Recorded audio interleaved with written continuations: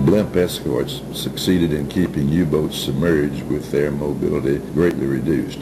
Batteries would be quickly run down if top speeds of 7 knots were maintained. By forcing a U-boat crew to change its objective, a single airship could save many surface vessels, but few people on shore would notice. A convoy of watchdog duty brought comfort to sailors, but would never make headlines or earn medals. Advertisers rarely used blimps to endorse products as they did racy planes or powerful tanks. Then, just as now, people did not realize that a vessel saved from destruction with its precious cargo intact would be worth far more than a sunken U-boat.